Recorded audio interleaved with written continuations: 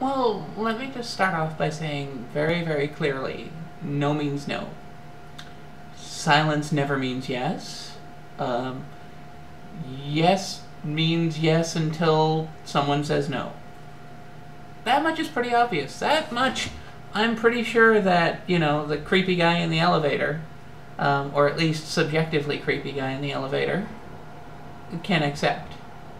And that's the point that, at least that feminist horror is making, is that it's not necessarily about fear of rape. But there does have to be an extent to which someone hitting on you can't be a thought crime. I mean, I don't like when men hit on me.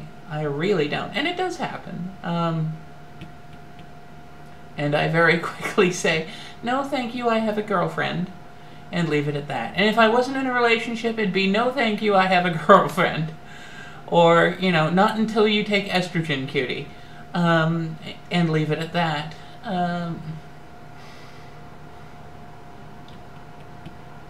People do need to be allowed to ask. And there is a difference between asking someone in a perilous place and asking someone outside of a public place or away from a crowd. I know oftentimes I wouldn't be comfortable asking someone out, in a room of 40, 50 people, and I'd want to have a moment where I could speak to them alone. And if that creeped someone out, you just have to tell them. You really just have to tell them. And then when there's a refusal to stop, that's when things become not just problematic, but flat out fucking disrespectful and wrong. Yeah, there's not much more to say there other than my big problem with this kerfuffle has been the villainization of a guy at a conference for asking someone out. Yes, it was at 4 in the morning, This tends to happen at conventions and conferences, that's when a lot of late night hooking up happens.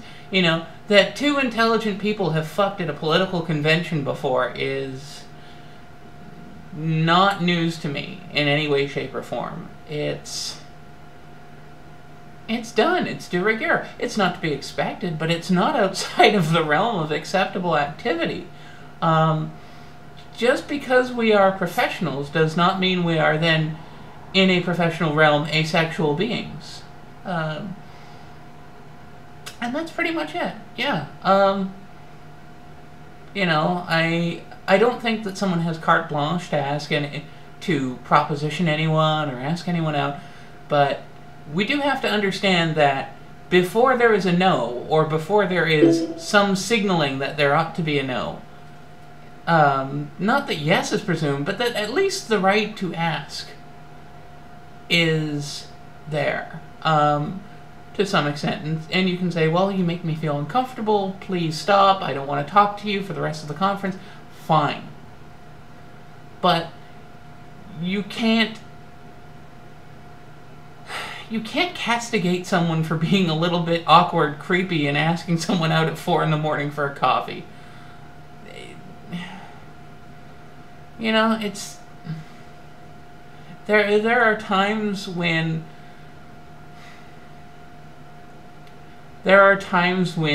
we confuse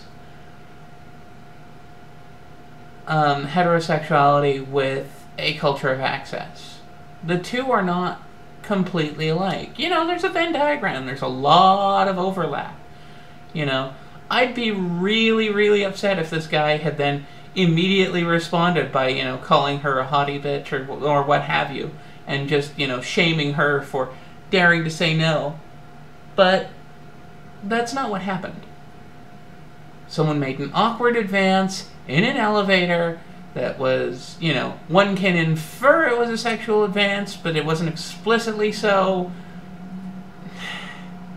We are really making an awful lot of very little, and this sort of stuff does cheapen the discourse to an extent. We don't have the right not to ever feel uncomfortable. If we did, then I mean, there'd be so many morning shows off the air. Bye-bye.